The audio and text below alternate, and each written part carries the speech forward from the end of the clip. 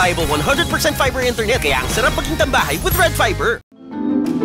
Today on Rappler.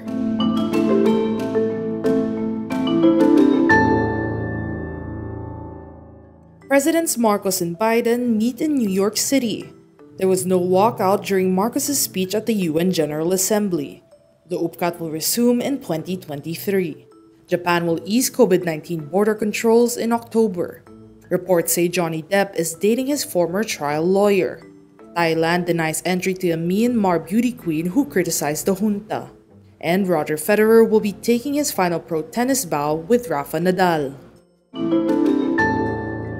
Philippine President Ferdinand Marcos Jr. and US President Joe Biden meet on the sidelines of the United Nations General Assembly. In their meeting, Biden says that although we've had some rocky times, the relationship between the two countries is critical. The White House says the two leaders discussed the situation in the South China Sea as well as the importance of respect for human rights. Neither the White House nor Malacanang have gone into detail about the meeting. The US and the Marcos clan have a long and colorful relationship. The US government supported the regime of Marcos Sr. until the People's Uprising sent the family packing to Hawaii. A post has been circulating on Facebook and Twitter that attendees of the United Nations General Assembly walked out on President Ferdinand Marcos Jr.'s speech. This is false.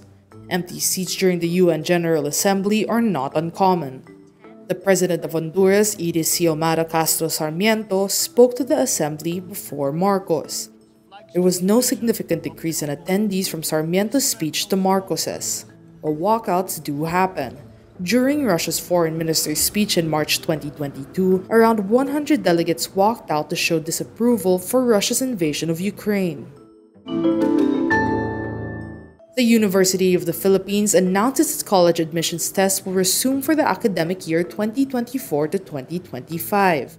The admission test or UPCAT will be held face-to-face on June 3 and 4, 2023. This will be the first time the UPCAT will be held since 2020, when the pandemic began. Meanwhile, the application for the academic year 2023 to 2024 is ongoing. Applicants will be screened through the scoring model devised by the university.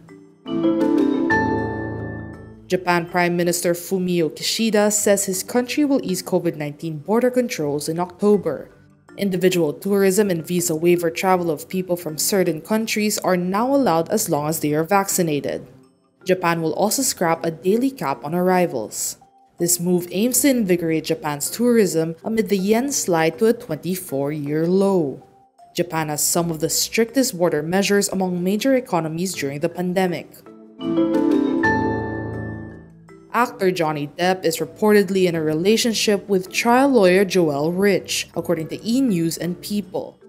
Rich represented him in a 2018 libel lawsuit against tabloid The Sun, which called Depp a wife-beater. He lost the case in 2020. Rich was not involved in Depp's U.S. defamation case against former wife Amber Heard earlier this year. Rich, who has 2 children, is currently divorcing her husband. An insider from US Weekly says their chemistry is off the charts and they are the real deal. Myanmar beauty queen Han Lee is denied entry into Thailand. Han Lee gained public interest when she delivered a speech during a pageant calling for help for Myanmar and criticizing its military crackdown. Thai immigration says she did not have a valid visa to enter Thailand, but her Instagram post shows she spent most of the past year in Thailand. She was returning to the country on a flight from Vietnam when she was denied entry. The rivalry between tennis legends Roger Federer and Nadal takes a bittersweet turn. Nadal will be alongside Federer for a final doubles match on the opening day of the Laver Cup at London's O2 Arena. Earlier in September, Federer announced his retirement from professional tennis. Tennis has treated me more generously than I ever would have dreamt, and now I must recognize when it is time to end my competitive career. Federer played Nadal 40 times in one of the most compelling rivalries witnessed in the sport. But off the court, the two are good friends.